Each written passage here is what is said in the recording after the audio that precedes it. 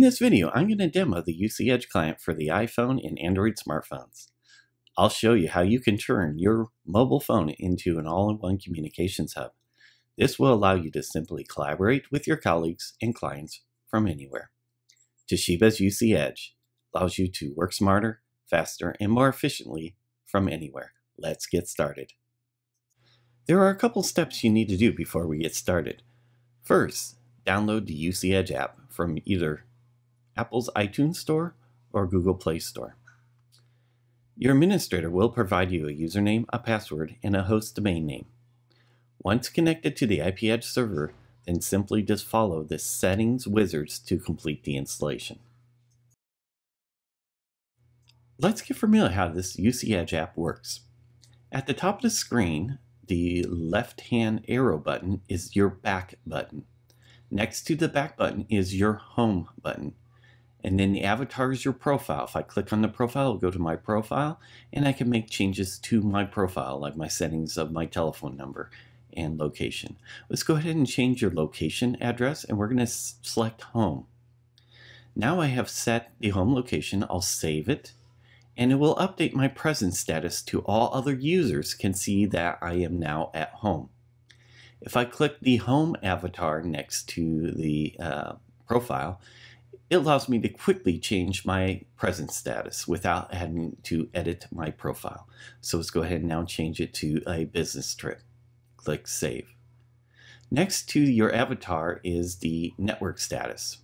This will always give you the latest updates of how you're connected to the UCedge app. Also, this also where you can allows you to quickly, easily change your phone mode between soft phone and PBX mode or no phone mode. Next to the network status icon is the search icon. This allows you to quickly find other UCedge users on the system. Next to the search is the navigation drawer. Navigation drawer gives you quick access to the UCedge settings and other items. At the bottom of the UCedge application are your applications. Applications are Dialer, Instant Messaging, Contacts, Clear, and More Applications. Under the More Applications, you have access to voicemail, call history, more buttons, and voicemail greeting management. Here comes an inbound call to the UCedge application. I'm going to go ahead and answer this call by hitting the green handset. Once I have answered the call, I will be presented with several options what I can do with this call. I can transfer the call. I can put it on speakerphone. It does have Bluetooth capability. I can put the call on hold. I can initiate a conference call. I have the dial pad, and I can hang up. Okay, I'm going to produce another inbound call. Let's go over the options we have. I'm going to do an IM reject. So go ahead and click on the icon in an inbound call, and it's going to go right to instant messaging. I'm going to do a predefined instant message. I'm going to say, I'm in the meeting. I'll call you back later. And this will send this message to the party who is calling me. Another option you have on an inbound call is called call reject. That's simply by just hitting the red hang up to reject the call, and the call will go straight to your personal voicemail.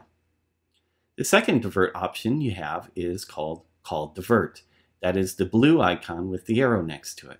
You can have a predefined number, in my case here, maybe to a cell phone number, and I can click just divert, and it will simply divert that call to that number that's predefined.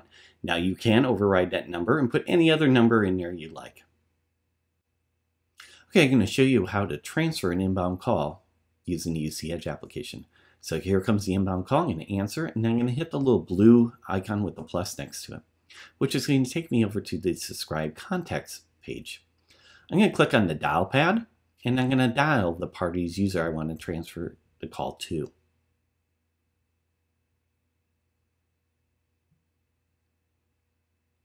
And I have my various options. I'm going to leave this default, so go ahead and click OK. And I'm going to present me with two options. One is called a conference transfer feature, which is a supervised transfer. So it's going to allow me to announce the call to the party that I'm transferring it to. Or I could do an unscreened transfer, which is a direct blind transfer to that party.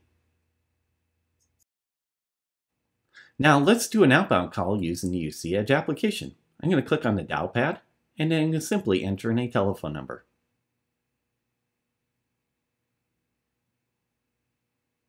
Once I have entered my number, I'm going to click call. And it's giving me some options. I'm going to leave this on soft phone, and I'm going to select my line, which is my primary DN. Click OK.